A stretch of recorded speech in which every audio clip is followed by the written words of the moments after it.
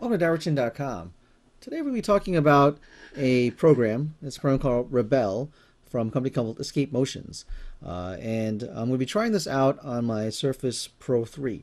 Now, to maintain as much quality as possible, what I did was I'm piping it through a device that's recording my HDMI output from my Surface Pro 3.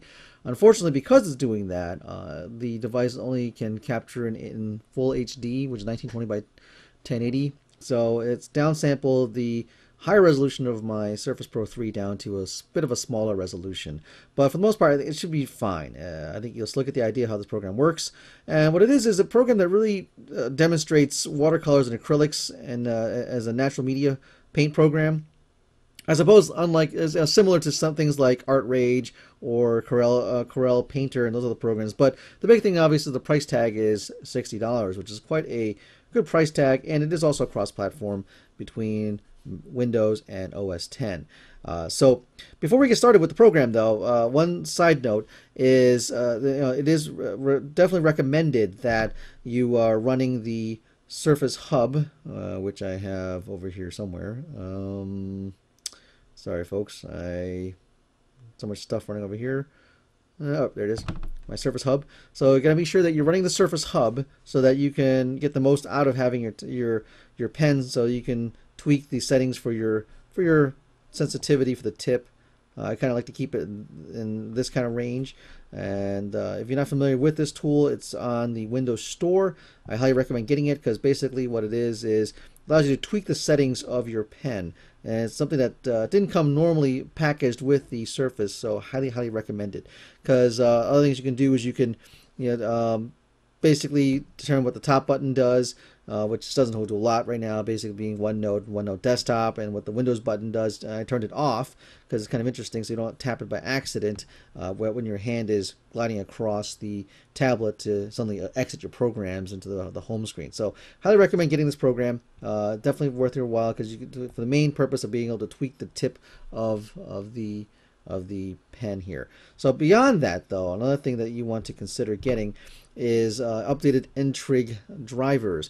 Now, Microsoft did acquire N-Trig, and because of that, if you try to go to N-Trig's website, it no longer exists. However, SurfaceProArtist.com, he actually has the last available driver for the N-Trig pen. So if you go to SurfaceProArtist.com, or Google it around, you'll get a link to it. That essentially takes you to his blog post that shows that obviously if you try to go to the N-Trig.com website, you don't get it, but you can grab the driver from here. And once you download it, it'll ensure that the pen works optimally for programs like Photoshop as well as Rebelle. So, all right, without further ado, let's just go talk about what the program. So we're going to launch it, and let's see. I got the over here. I'll launch it from here. And you're in it. So one of the first things you may notice, it's a bit of a jab at the program right now, is that it has no touch capability. If I try to touch with my fingers, I actually end up drawing, which is not what I want to do. So it's really more or less a program that's made for still having a keyboard and mouse. So the default size canvas that opens up on my Surface Pro 3 here is 1280 by 900. And so the cool thing about the program is you automatically have a white canvas to work with, and the watercolor tool is available for you. So let's choose some colors, and we'll just kind of dive into the program here. So I'll zoom in a little bit using the plus.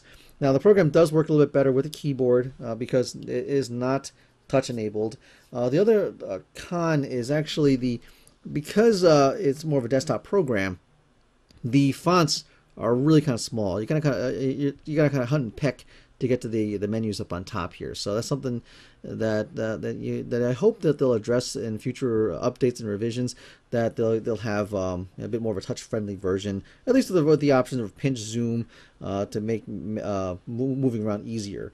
So all right, let's just start off with the paintbrush tool here, and we see the size, pressure. You can kind of tweak the size and the pressure of your pen as well as the amount of water, and some brushes to work with. So we'll use the default ones here, start going in. So one of the cool things to notice is, just like any other program, is you can basically start drawing and put some color down. Now if we let it go for a few seconds, you'll notice that you'll see that the canvas absorbs the color, which is really kind of cool. Not many programs go to that kind of level of detail. You notice that it's actually drying on the paper now, and so now it becomes a solid color. I could add more, making it a little bit more wet. And what's kind of cool is you can use something with the blow tool and actually kind of blow the colors. See, I'm kind of blowing in this direction. I'm kind of blowing the color. And I get a different color over here, and just kind of add more color to the mix here. And I can then use the blow tool here to kind of blow the color, and you see how it kind of spreads across the paper. This is really cool. It's really kind of a neat feature I've not really seen in many other programs. It's very, very neat that you can actually. It really does a nice job of simulating how the natural media is supposed to be. And if you're doing any watercolor work, it actually it adds an extra sense of realism to using it, which is really kind of neat. So it'll blend the colors in as well, and it does have pressure sensitivity. So if I go lighter and then press down a little bit harder and harder and harder, you'll see it kind of basically expand out, and get lighter to darker as I go along. So I go light, dark, darker, and you see how the colors spread out. So it does a really nice job of simulating really how a paper medium would actually absorb colors and stuff. So it's really kind of neat. Now, obviously the default one is white, but under here in this little palette over here is a paper option. You click on that, and suddenly you get all these other extra options. It's, oh, you want a different grain of paper? How about this type here? How about a different color? How about like a beige color maybe? And when you hit OK, well, that doesn't really affect your drawing at all. It just, now your paper is that color. So it's really kind of cool. So you can experiment with different textures and colors that it gives you. So how about this paper 7 over here? How about a bluish color? How about a bluish color for paper? And so you kind of get that feel. So if I zoom in using the plus key here, you can see that there you can actually see the grain of the paper below it. So we can go back and choose something else. So it's kind of nice. I can do this without having to worry about destroying my drawing in any way, which is kind of cool. So it's a very, very nice feature of the program to be able to do that. And let me just go back to, I don't like the color. Let's go back to kind of a beige parchment type color. Give it some fine grain for paper 1, and there. So that's what it looks like. So that's kind of nice. The other options for painting, obviously you have acrylics. So if I choose a light blue here, and I can go light and push a little harder and harder and harder, and you can see that oops, as I tap that part there, I can get to smearing the basically with the acrylic tool, I get that paint feel. And if I zoom in a little bit, you'll see that the way the paint effect is. Now, one thing you can do with the Surface's top button, where is it? With the topmost button, you hold it down, you can actually drag the canvas. That's kind of a nice thing that is enabled for the pen. So you can hold it and drag it, so you can move it around. So that's kind of handy. But you can see as you close, you can see how the paint builds up, and you see how the brush stroke there kind of has. You can see all the brush strokes that I've gone into. The same thing with pastels, for example. You can see how it kind of like, if you ever used real pastels, you see it goes along the grain of the paper, and as you go down further and further, you see it build up a lot more. So it's really kind of a nice thing. And got a good old blend tool here, so you can basically blend the basically just like with your pen, with your finger, you kind of blend the colors out, add some other colors in. Oops, sorry, no, not that. Use back to the pastel tool, for example, mix it in here, go back to the blend tool, and I can kind of smush it, get some other textures going there. And of course, the other tools, no paint tool is ever complete without the trusty old pencil. So I have a pencil over here, so I can basically do some drawings over here.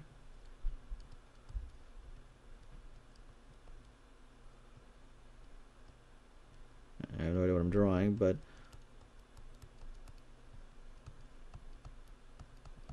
so let's get the pencil tool, get your ink pen, and this is also pressure sensitive, so you can see I'm going light and then go dark.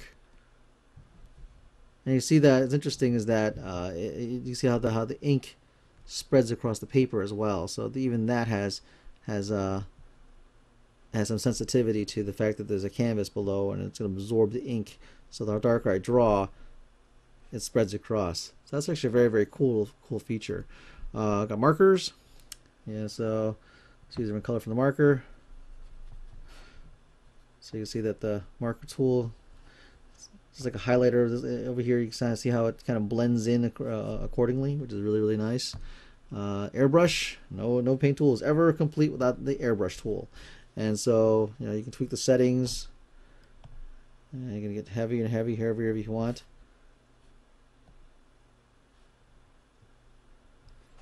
So those are all the options you have. And of course, the eraser. You can just erase. Now, it's kind of nice is that it's not just a plain erase everything all at once.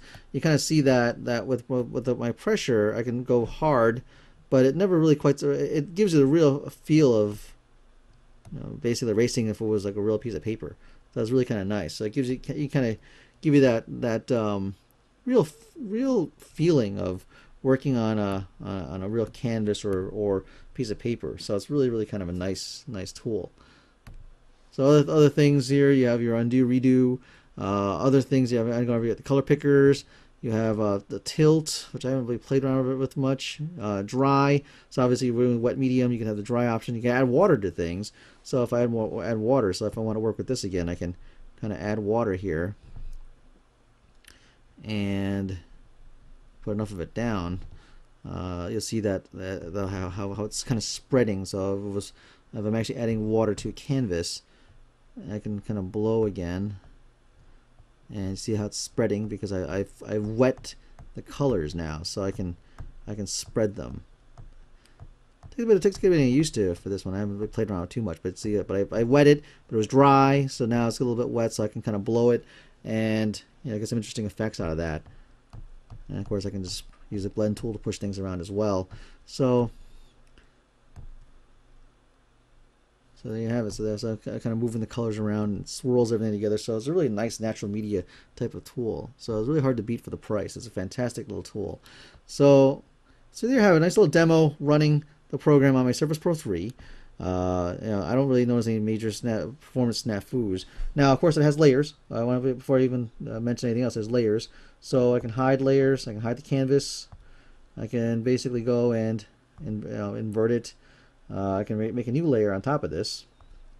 So, second layer, I'm going to hide this one, and I can continue to work. Now, one of the interesting things is that because there's a lot of calculations behind the scenes for the canvas work, if I were to pick a color and change the size of the brush and I start going really fast, you'll notice that my cursor is already gone to the bottom and it's still trying to catch up. So that's something that you have to contend with. There's a lot of work to try to calculate how things blend in and everything. So if you go really fast like that, yeah, it's gonna take a bit of time to catch up. Even with an i5 processor on my Surface Pro 3, it still will do that. So for example, do the same thing again. See, so I'm already done drawing, but it's still working on calculating it.